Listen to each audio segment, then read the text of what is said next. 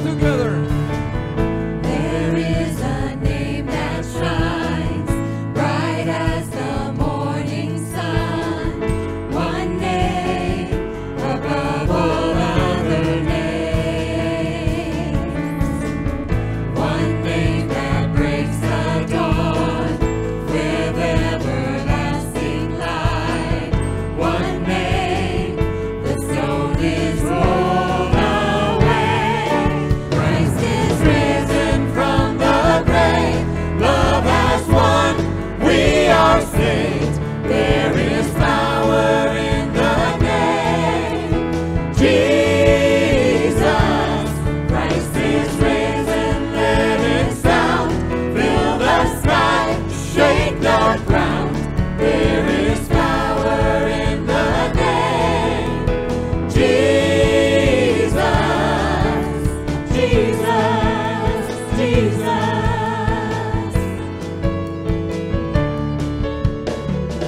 Oh, death, where is your sting?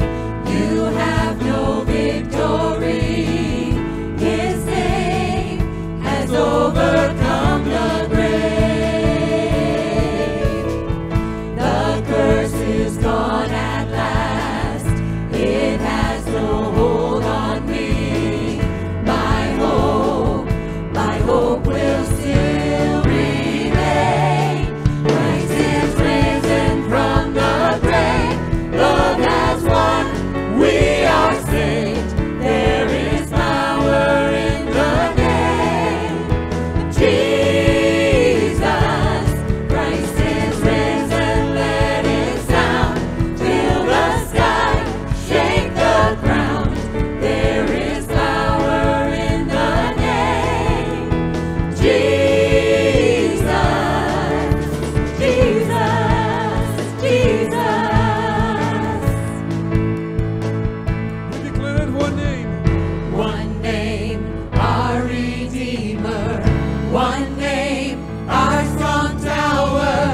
One name, our great Savior. He is alive. One name, our Redeemer. One name, our strong tower. One name, our great Savior. He is alive. Christ is risen from the grave. Love has won. We are saved. There is power in the name Jesus. Christ is risen. Let it sound.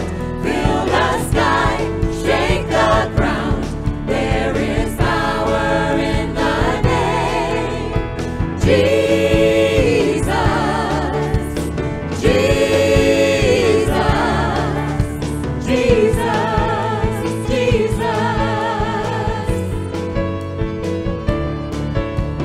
Jesus. Jesus. Jesus.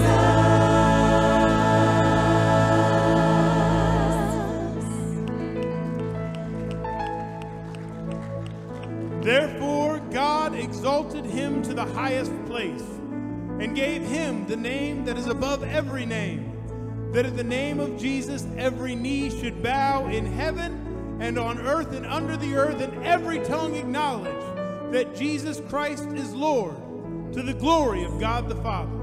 Let them praise the name of the Lord, for his name alone is exalted. His splendor is above the earth and the heavens. Every knee bow down, let every tongue confess. One name is worthy of our praise. So crown him King of Kings, and crown him Lord of Lords. His name forever reigns, forever reigns.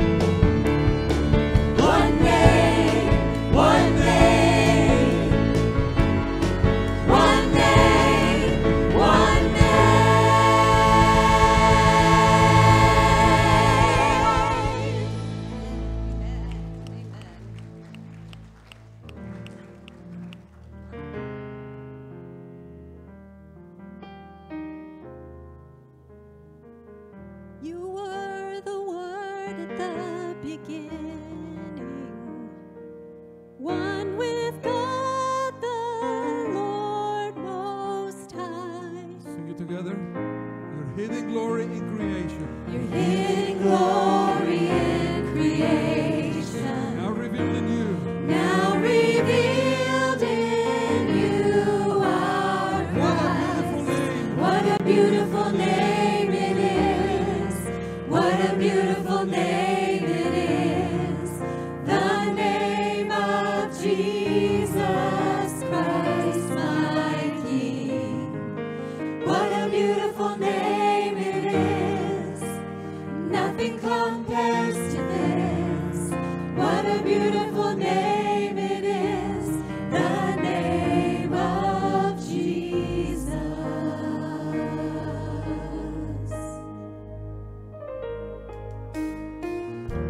You didn't want heaven without us. So Jesus, you brought heaven down. My sin was great, your love was greater.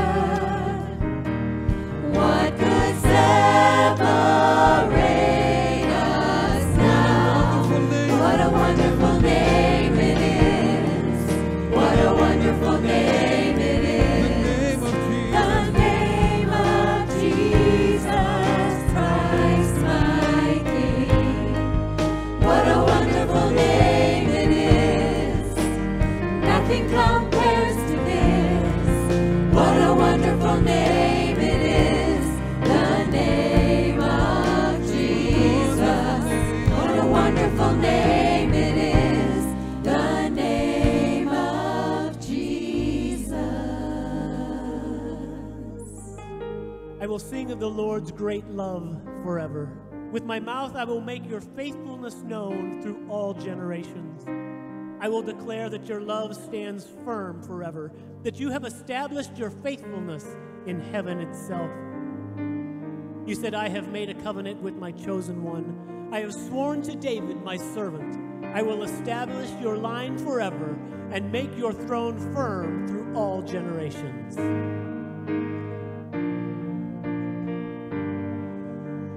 Death Could not hold you.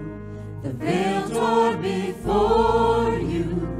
You silenced the boast of sin and grave. The heavens are roaring the praise of your glory. You are raised to life. For you are raised to life Here we go. again. You have no rival. You have no rival. You have no equal. Now and forever, God, you reign. Yours is the kingdom. Yours is the glory. Yours is the name.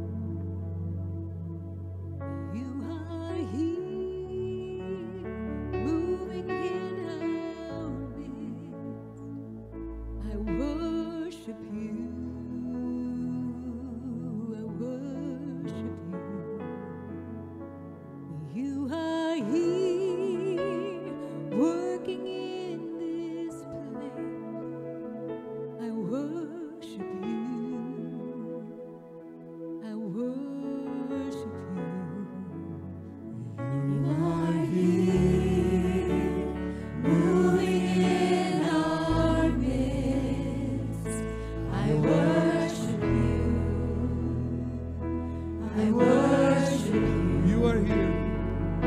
You are here, working in this place. I worship you. I worship you. Waymaker, miracle worker, promise keeper, light in the darkness, my God, that is who you are. Waymaker, miracle worker, promise keeper, light in the darkness, my God, that is who you are. You are here, touching every heart. I worship you. I worship you. Oh, you are here. You are here, healing every heart. I worship you. I worship you. You are here, mending every heart. I worship you. I worship you. You are here, turning lives around. I worship you. I worship you. Waymaker, miracle worker, promise keeper, light in the darkness, my God, that is who you are. Waymaker, miracle worker, promise keeper, light in the darkness, my God, that is who you are. That is who That is who you are. you are. That is who you are. That is who you are. That is who That is who you are. That is who you are. Waymaker, miracle worker, promise keeper, light in the darkness, my God, that is who you are. Waymaker, miracle worker, promise keeper, light in the darkness, my God, that is who you are. Waymaker, miracle worker, promise keeper, light in the darkness, my God, that is who you are. Waymaker, miracle worker, promise keeper, light in the darkness, my God, that is who you are. Even when I don't see it, you're working. Even when I don't feel it, you're working. You never stop working. You never stop working. Even when I don't see it, you're working. Even when I don't feel it, you're working. You never stop working. You never stop working. Even when I don't see it, you're working. Even when I don't feel it, you're working. You never stop working. You never stop working. Even when I don't see it, you're working. Even when I don't feel it, you're working. You never stop working. You never stop working.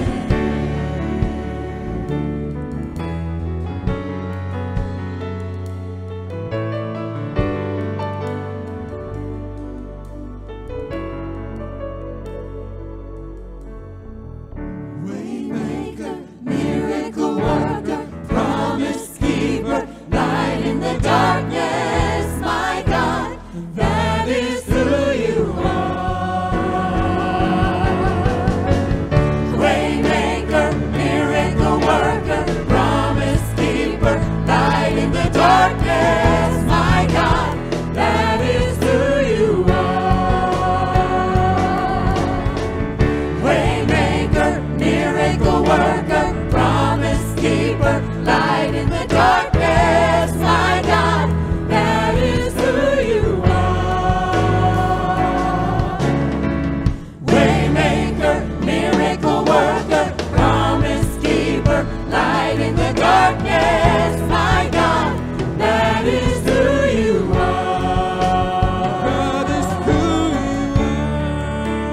That is who you are. God is who you are. That is who you are. That is who That is who you are. you are. That is who you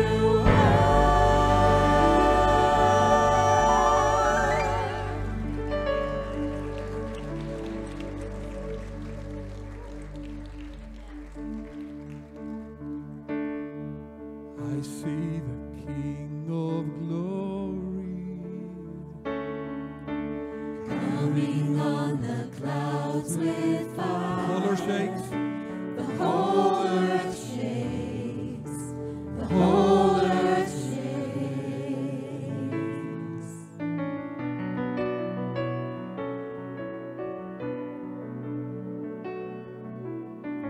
I see His love and mercy washing over all our sin. The people sing. The people sing. Hosanna in the highest. Hosanna, Hosanna, Hosanna in the highest. Hosanna, Hosanna, Hosanna in the highest.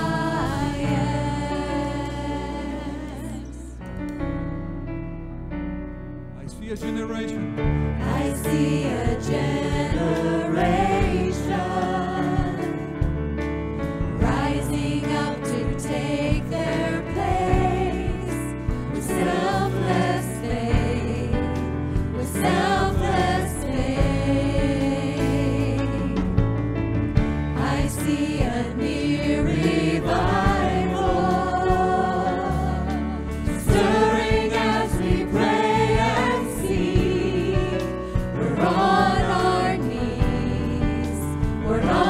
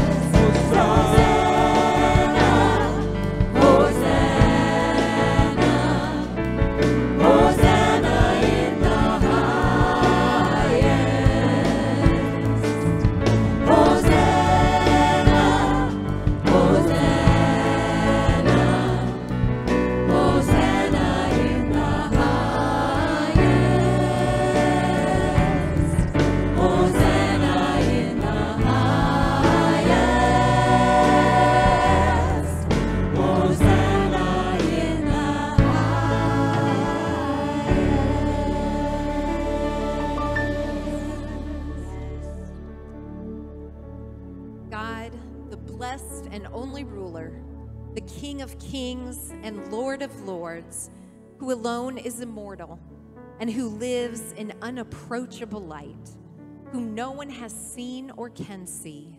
To him be honor and might forever. Amen. They will wage war against the Lamb, but the Lamb will triumph over them because he is Lord of lords and King of kings. And with him will be his called, chosen, and faithful followers. For the Lord your God is God of gods and Lord of lords, the great God, mighty and awesome, who shows no partiality and accepts no bribes. Therefore, since we are receiving a kingdom that cannot be shaken, let us be thankful and so worship God acceptably with reverence and awe. Our God and firm foundation, Our rock, the only solid ground. The nations rise and fall. kingdoms once strong but shaken. Kingdoms once strong now shaken. We trust forever in your name. The name of Jesus. We trust the name of Jesus. You are the only King forever. Almighty God, we lift you higher.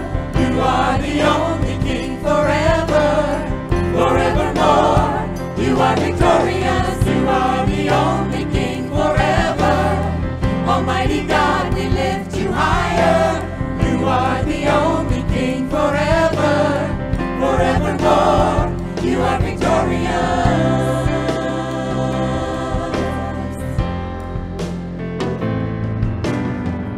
Unmatched in all your wisdom, in love and justice you will reign, and every knee will bow. We bring our expectations, our hope is anchored in your name, the name of Jesus. We trust the name of Jesus.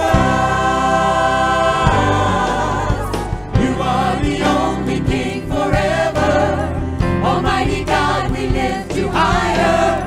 You are the only King forever, forevermore. You are victorious. You are the only King forever. Almighty God, we lift you higher. You are the only King forever, forevermore. You are victorious.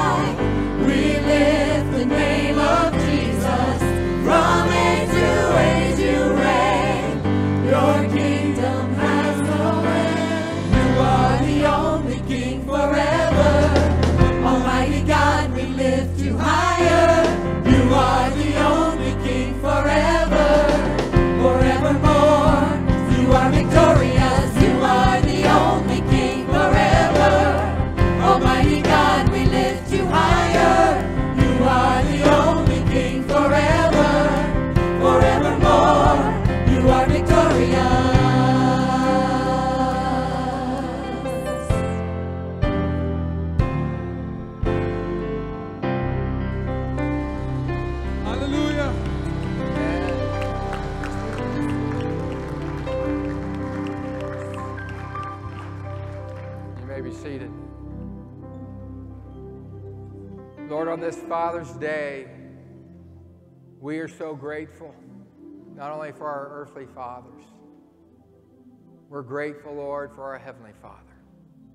A Father that loves us so much that you sent your one and only Son to die that we might live, that we might have a relationship with you, that we might put our full weight and trust in you. I pray, Lord, today that you would speak to us through your word. Help us to hear your voice. We pray for your anointing, and we ask all this in your wonderful name. Amen.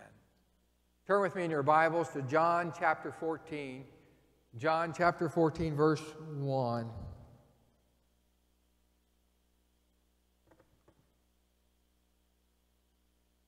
Let not your heart be troubled is the title of this message. And we find the solution to a troubled heart in John chapter 14. And I have to ask you a question. What is it that troubles your heart? What is it that troubles your heart? It's easy to make a long list of things that really trouble our heart. We think of family. We're always concerned about our family. We think of our friends. We're concerned for our friends. We think of our finances. We want to make sure that we're doing things right and orderly. We worry about the future. We worry about sickness or someone that we know that is struggling with a sickness. There are a long list of things that could easily trouble our heart. We can't help but look at the news and be troubled by what we see on the news at any given time. We're troubled by the fact that it seems like the media constantly is trying to divide us. Now, I don't know if it's true for you, but for me, I don't live in a divided world. The people I rub shoulders with, the people that are my neighbors and my friends, are people that are, well, people that I care about. And they seem to care about me. I rarely see the conflicts that are so often shown on the media. And the media wants to divide us. And I don't understand all that, but it troubles my heart. What is it that troubles your heart? In John 14:1, Jesus says, "Let not your heart be troubled. Trust in God, trust also in me." There's a young couple. They were just newly married, and they had a home. And you know how it is when you're setting up your house for the very first time. Everything is exciting. Every dish, every paint color and choice that you make, there's that excitement of nesting, of preparing that house. It's your home together. And this wife, she was no different than many wives, and she wanted to make sure that everything was good and perfect. And she just was excited about decorating and caring for the house. But she would go to bed at night, and she would often hear creaks in that old house that they were renting. And she would say to her husband, "Honey, did you hear that? I think there's a robber in the house." And for her not to have a troubled heart, he'd get up and go walk through the house and come back and say, "Honey, go to sleep. There's no one here." A couple weeks went by, and she heard another creak, another moan in the house, and she elbowed her husband and said, Honey, did you hear that? Did you hear that? I think there's a robber in the house." And he got up, and he loved his wife, and it was important that she not be troubled.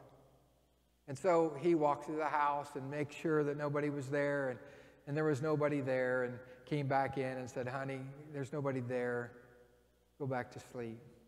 Well, this went on week after week, and about 3 years into their marriage, she elbowed him and said, Honey, I think there's a robber in the house." And he dutifully got up. He's been doing this now for quite some time, and he didn't want her to have a troubled heart, and so he walked through the house, and sure enough, there was a robber. So he reached out his hand and shook his hand and said, "My wife has been expecting you."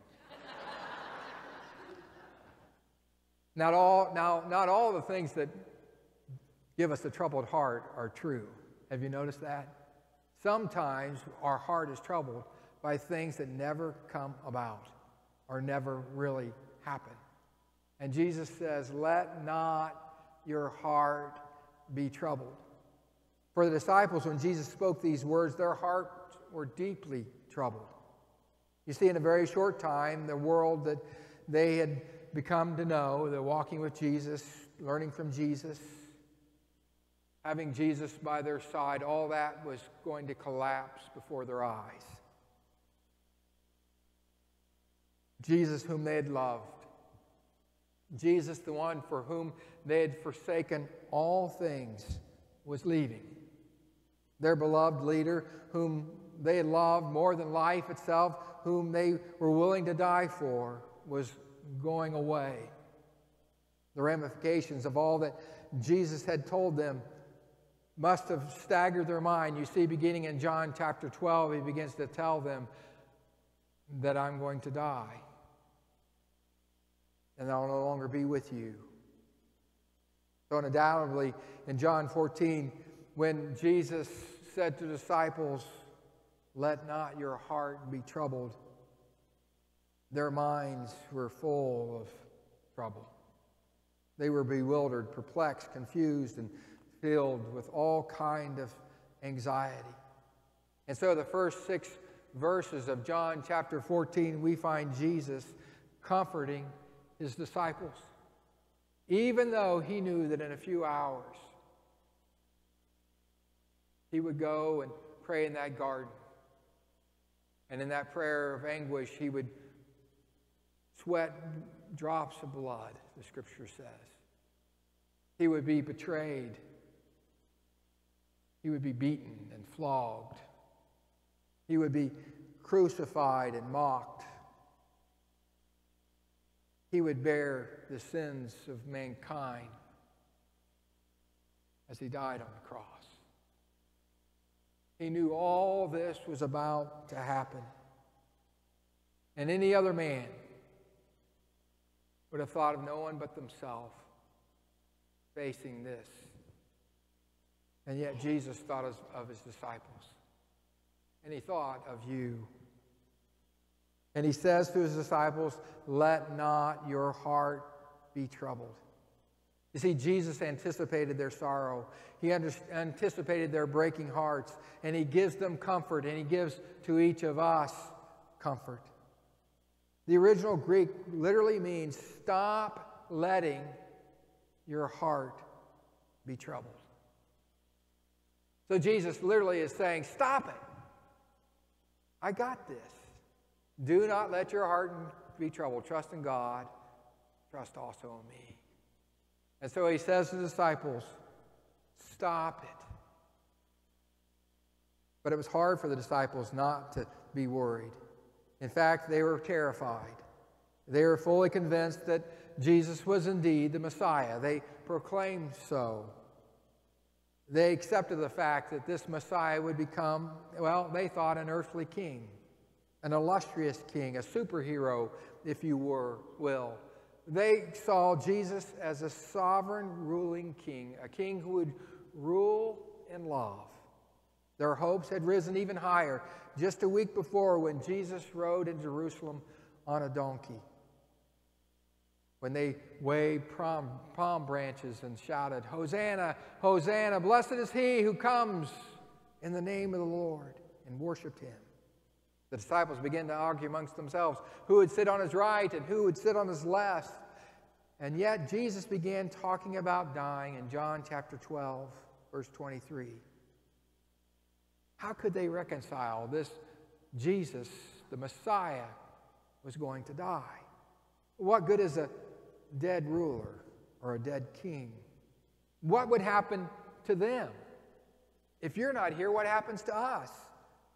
We have forsaken all things to follow you, and their messianic dreams, expectations of sitting at his right and his left hand were all dashed in a moment. What good was the Messiah who was going to die? In addition, Jesus informed them that the Lord himself would be betrayed by one of them in the upper room. And there in that upper room dialogue, Jesus said that, "Peter, you will betray me 3 times before the rooster crows." The strongest among them would deny Christ 3 times, the one who they called the Rock. So the disciples were undoubtedly bewildered. perplexed, confused, and filled with all kinds of anxiety, and their hearts were deeply troubled. What is it that troubles your heart? Again, Jesus says, do not let your heart be troubled. He says to us, stop letting your heart be troubled. And he was saying to the disciples on that day, stop letting your heart be troubled. You see, let not implies a choice. We can make a decision with our intellect and our will to stop letting our hearts be troubled. To trust the Lord with our troubled heart. Far too often, I'm afraid, instead of trusting the Lord with our troubled heart, we try to fix things ourselves. Instead of going first to the Savior with the trouble and to cast all of our cares on Him or to lay them at His feet, we take it on ourselves. I got this. I got this, Jesus. And we take the burdens on ourselves. Last Saturday, I was just responsible for a funeral. And it's one of the many things I do around here. I do a lot of funerals. And we had a funeral dinner that day. And I wasn't actually preaching. It was Brian Miller was preaching the message. It was Edith Gotterman's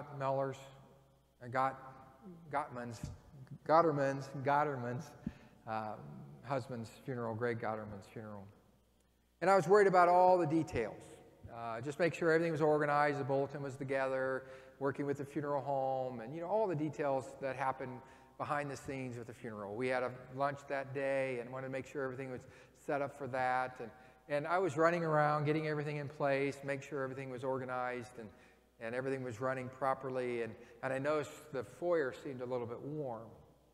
And I went and looked at the thermostat. It said it was 72 degrees, so I kind of pushed the button to knock the temperature down because I was getting really kind of warm myself. And it didn't seem to cool down. I went over there, and it was still 72 degrees. And so I thought, well, I'll go upstairs and make sure the power's on and check the power light. It was on. And then I opened up the furnace itself that controlled the air conditioning unit there and checked it. And I saw this really corroded ground wire. I said, well, that's got to be the problem. And so I went out and got my drill, and I put a wire brush on the drill, and I worked on that ground wire, and it still wasn't running properly. What's going on here? And so I grabbed a meter to go check the fuses, and I checked to make sure the fuses were working, and they both beep, beep, beep. They all three worked, and so I didn't know what else to do. And then I ground that down, but I couldn't get the screw out. And went back down. It was still 72 degrees, and by this time I was dripping wet. I mean, I had a white t-shirt, a white dress shirt on, and I had a black suit coat on over top of that. I took the suit coat off, and you can just see right through the shirt. I thought, well, I guess I can't take my coat off. And I could actually see sweat coming through the back of my coat, and I was drenched. Well, I finished, the service, and we had the meal, and we put all the tables and chairs away, got everything ready for Sunday school the next day, and went home.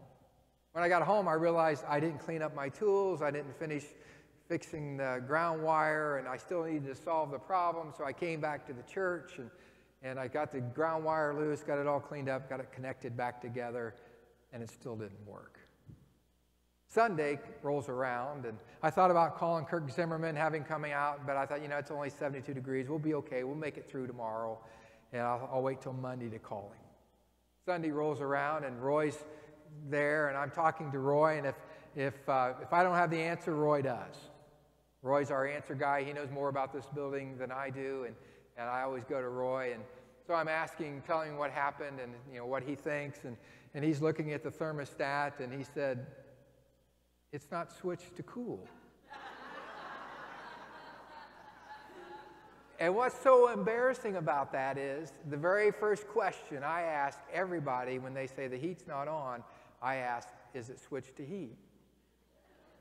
When the kiddie prep school calls me up and says the air conditioning's not working in room 7, the very first question I ask, is it switched to cool? You see, I didn't even bother to go to the source. I just began to fix the problem. And how often are we like Martha? Just trying to fix the problem instead of laying it at Jesus' feet. You see, we really ought to go to the source.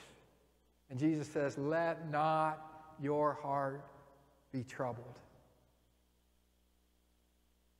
Jesus is the source for helping us with our troubled heart. You see, we live with conflict, disappointment, and pain. We all experience hours of deep tragedy and times of trial, but He is with us even in the trial. Whatever your trouble, whatever your mess you're in, whatever anxiety or perplexity you have, just remember the Lord is here. And He speaks to us and He says, let not your heart be troubled. And with that, let not is a choice to give it to the Lord. The Bible says, resist the devil at its onset, 1 Peter 5:8. You see, the longer you put up with something, a troubled heart, the harder it is to get rid of it. I put up with that and sweated through my jacket instead of just going to the source. And so often, we try to fix it. The Bible says, resist the devil at its onset. Guard your heart. Don't allow a troubled heart to keep you from the purpose of God in your life. And so Jesus says to His disciples and to us who are worried about our futures, who have troubled hearts, He says, stop it. Do not let your heart be troubled. Trust in God. Trust also in me. In the Bible, the heart is described as the center of our emotions. The Bible talks about the heart in many different ways. It talks about a failing heart, a foolish heart, a willing heart, a proud heart, a wise heart, a pure heart, a discouraged heart, a set heart, a fearful heart, a rebellious heart, an understanding heart, a new heart, a broken heart, a sound heart, a clean heart, a heavy heart. You see, the heart is important. It's what is in your heart that counts.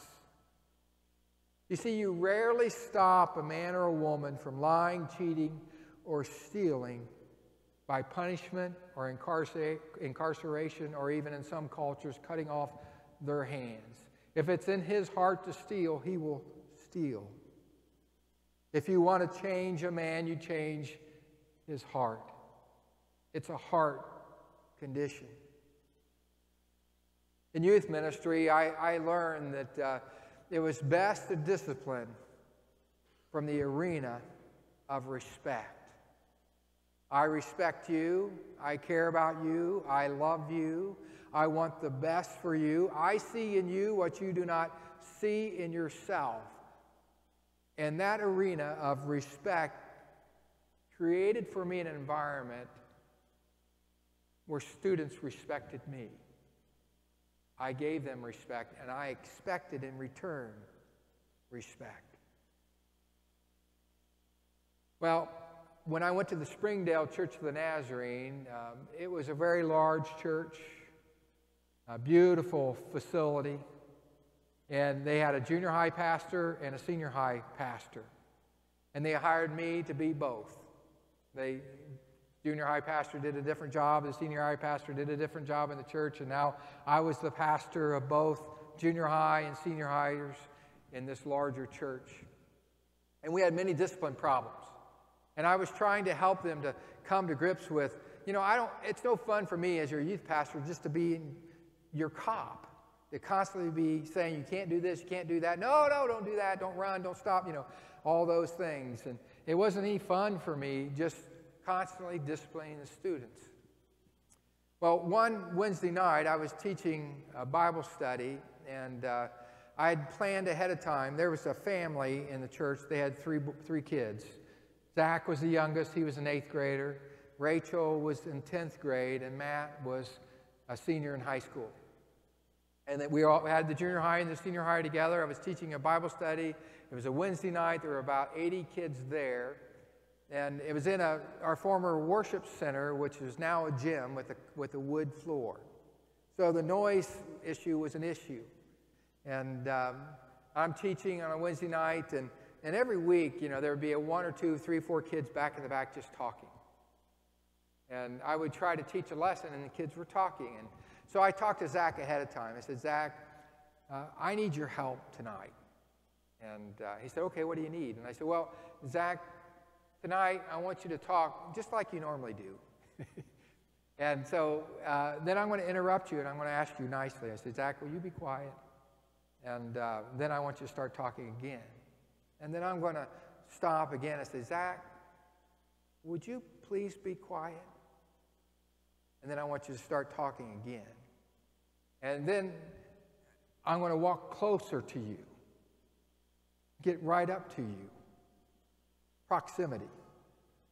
Zach, I asked you, would you be quiet? And then Zach, I want you to keep talking. And then I'm going to come over, and he had a leather jacket on that night. I'm going to come over, I'm going to pick you up out of your chair and hold you up as high as I physically can. And I'm going to slam you down into the chair. And I'm going to say, Zach, shut up and sit down. He said, oh, this is going to be great. So Wednesday night came around, and I'm teaching the lesson, and Zach's all cued in. Nobody else knows what's going on. And Zach begins to talk. I said, Zach, would you please be quiet? And he started to talk, and I said, Zach, please, would you be quiet? And he continued to talk, and I got real close to him. Zach. Well, by this time, his sister Rachel said, Zach, shut up. Will you shut up?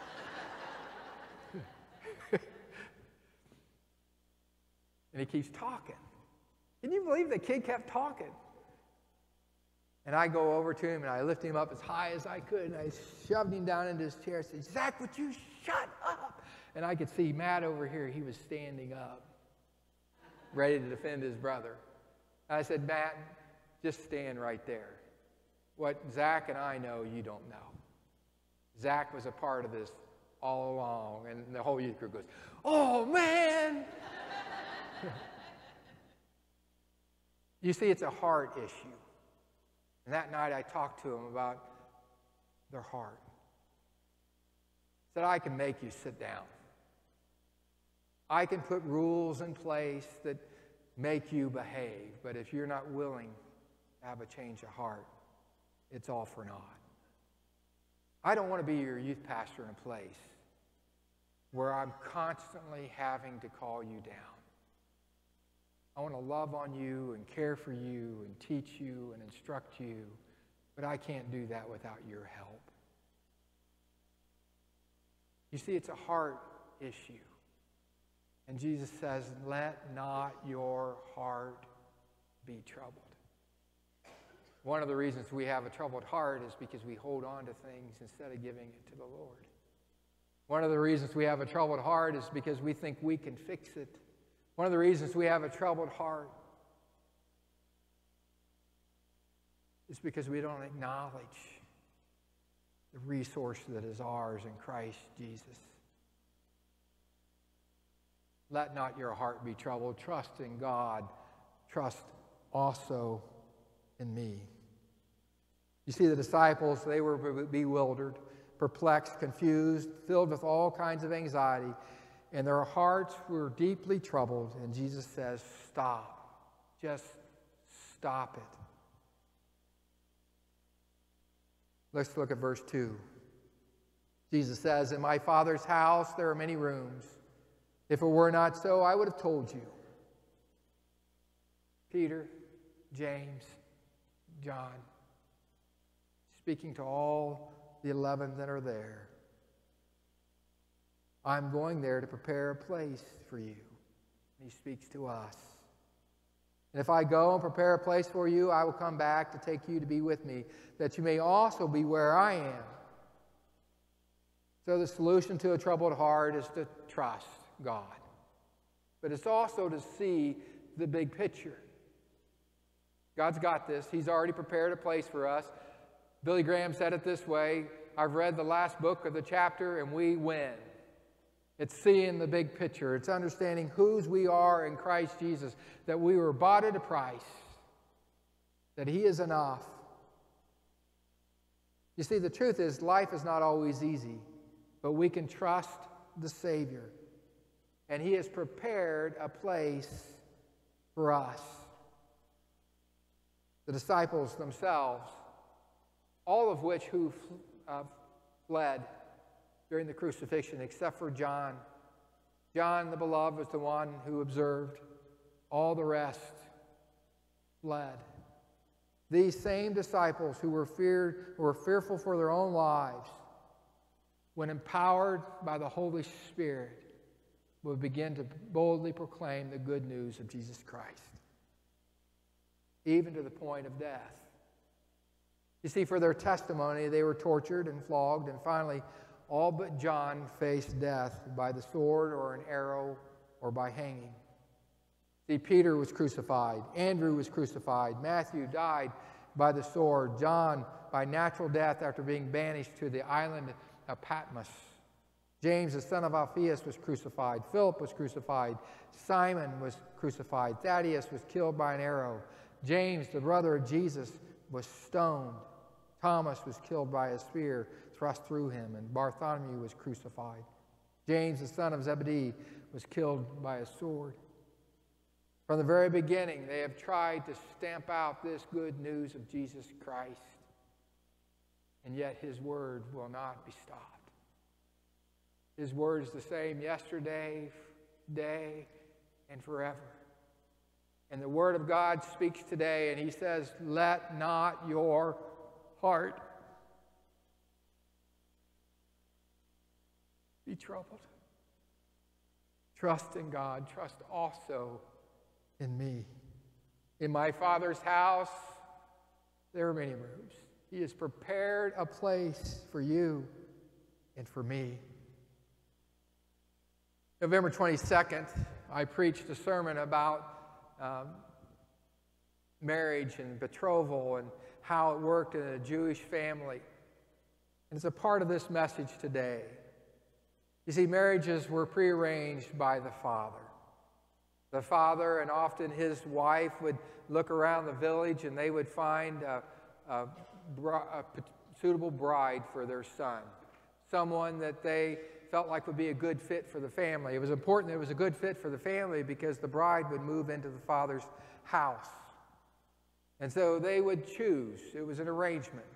And then they would go to the son and they would say to the son, what do you think? What do you think of Mary? Oh, Mary's a good choice. And the son agreed. Then the two fathers would get together and they would begin to negotiate a price. They called it a bride price. It was a mohar.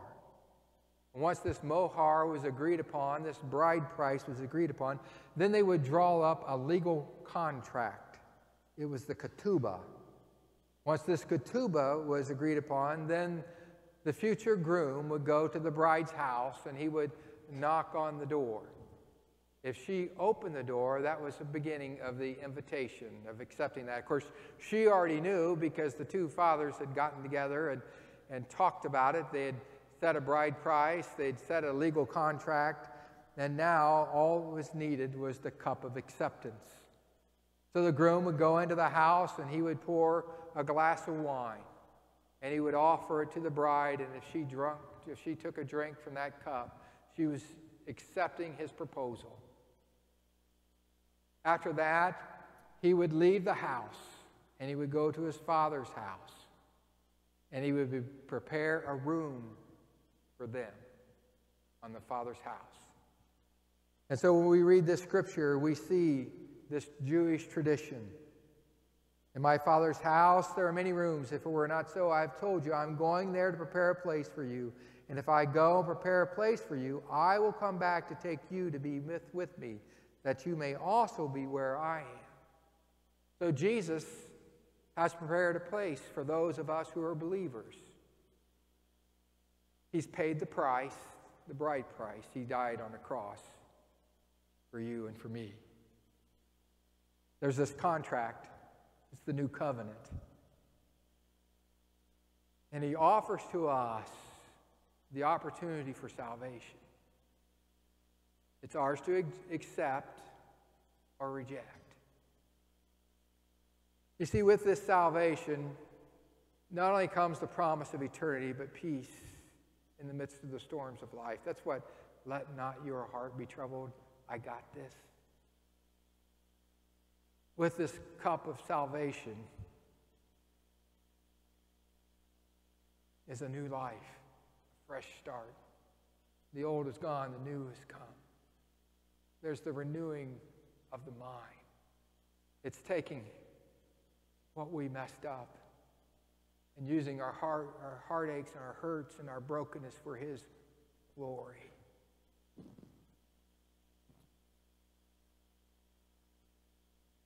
You see, our God loves us, and He offers to us this cup of acceptance. Have you accepted the cup of acceptance? Have you asked Jesus into your heart and life? Finally, verse 4, 5, and 6. You know the way to the place where I'm going. And Thomas said to him, Lord, Lord, we do not know where you're going, so how can we know the way? And Jesus answered, I am the way, the truth, and the life.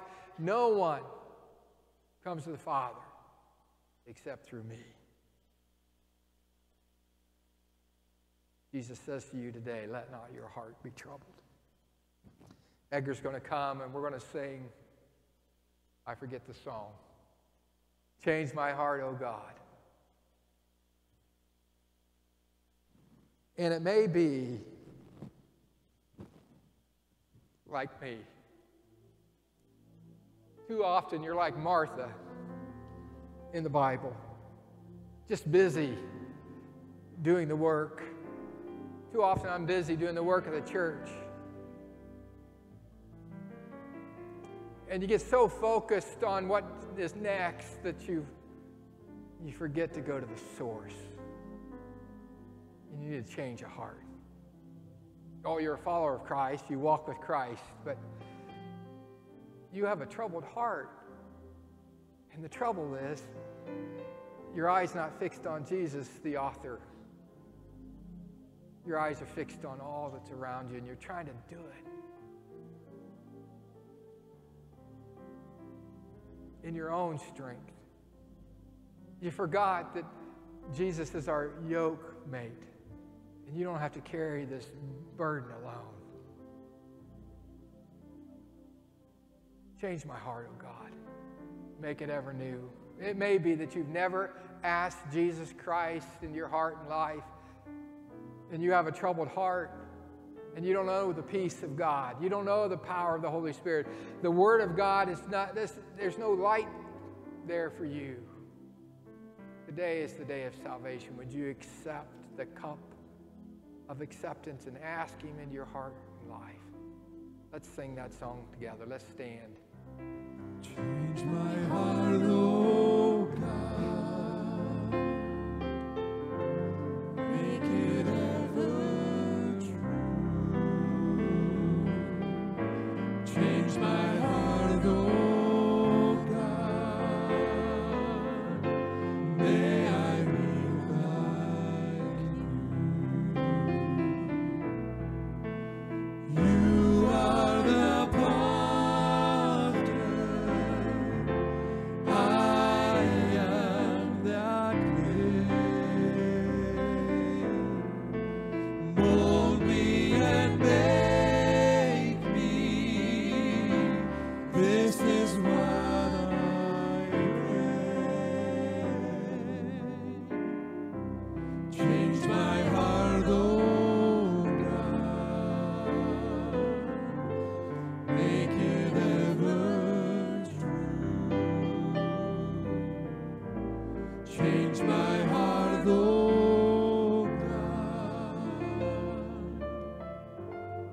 May I be like you.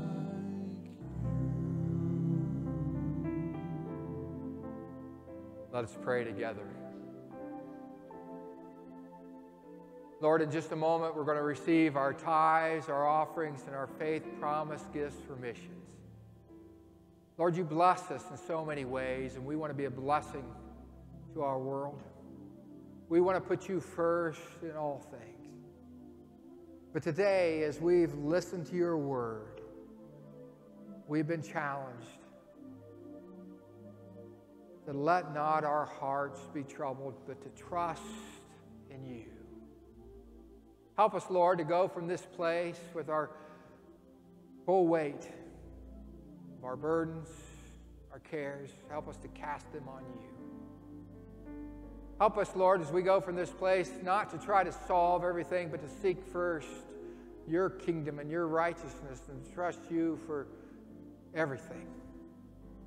To seek your wisdom and your direction. To examine your word. And allow your Holy Spirit to be our guide. Help us to live in such a way, Lord, that we're a clear reflection of your love and your glory. Thank you, Lord, for loving us so much that you died so that we might live and that we might have eternity with you. We rest in your peace today, and I pray for your peace upon those in this service. And we pray all this in your wonderful, wonderful name. Amen. Amen. God bless you. You're dismissed.